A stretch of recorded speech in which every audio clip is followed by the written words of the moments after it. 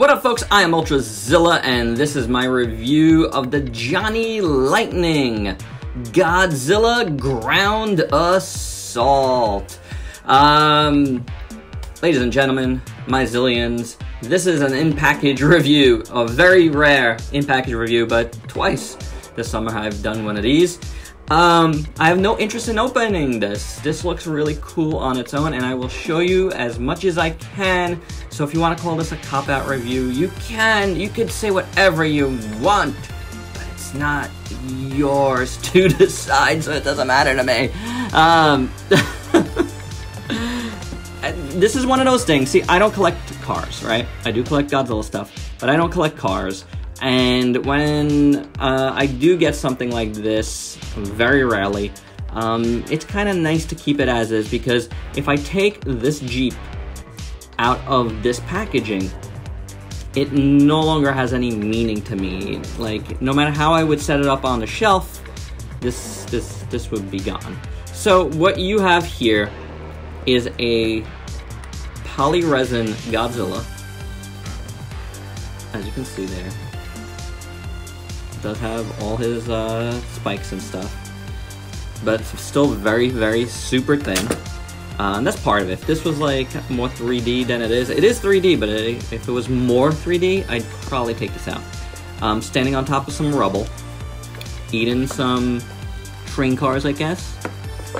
I think it's hard to tell. Maybe he's eating a meatball sub. It's a very odd looking Godzilla. I guess it's supposed to evoke 54, but it kind of looks like a 55. The eyes are giant and weird, if you could see that. But this is also cool if you guys were thinking about this, if you wanted to see it. The Jeep looks really nice, actually, I gotta say.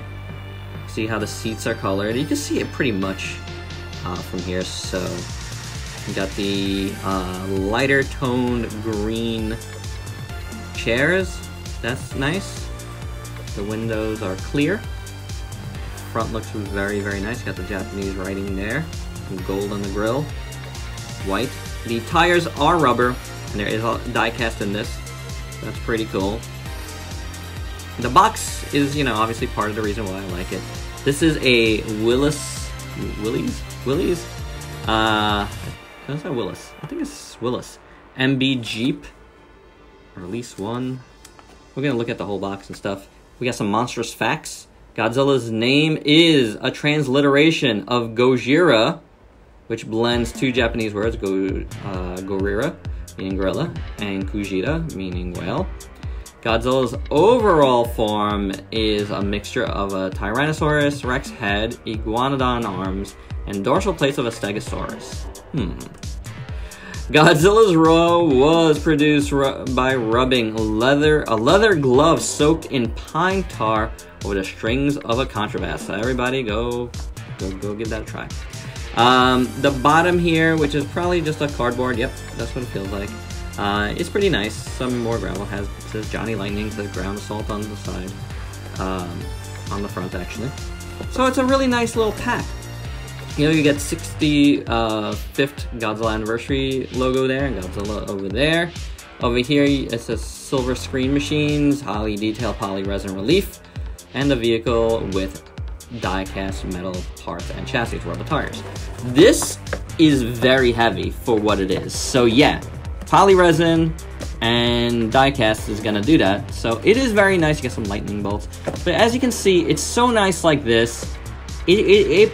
Taking this out, this becomes less. Not that I care about the value or anything, but it just becomes less of a collectible for me, and something less than what I would want to see. On the back, you just have you know, more Godzilla stuff. We can read this part here too.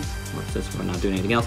The classic movie monster lives on. After turning the city to rubble, the Japanese Police Reserve Corps have equipped their Willis MB Jeep to try and bring down the mighty Godzilla. So, yeah. You could also get some barn finds, I guess.